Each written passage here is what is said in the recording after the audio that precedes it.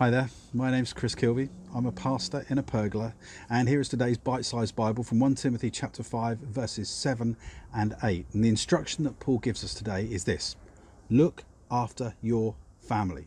Now, many of you will have a really good understanding of church as family, and Paul's already kind of spoken in those terms in this very letter, where he speaks of older people being like fathers and older women being like mothers and peers being like brothers and sisters. So that's a familiar concept already in this letter. But here's the challenge: being part of a wider church family doesn't mean that we don't have overall responsibility for those in our own household, our own family. We still retain that responsibility. Let me tell you what Paul says in verses 7 and 8. He says this: give the people these instructions, Timothy, so that no one may be open to blame. If anyone does not provide for his relatives, and especially for his immediate family, he has denied the faith and is worse than an unbeliever. Wow, that's quite a strong statement. He's comparing those that don't look after their family with those that aren't even part of the church, part of the body of Christ. Now, got to understand a bit about the context here.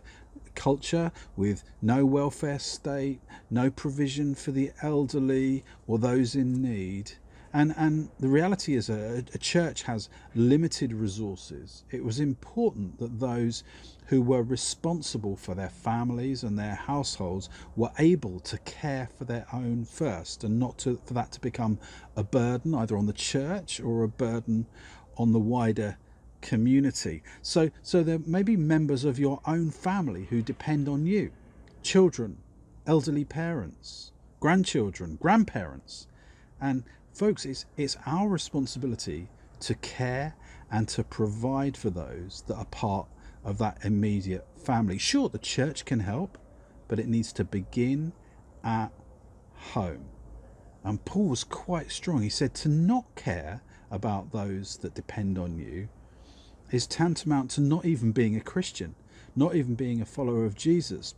Now, just think for a moment how Jesus has cared for and loved you. So he's calling you and I to represent that kind of sacrificial, servant-hearted love in our own family and our own household. So my encouragement to you today is this: represent him well in your world.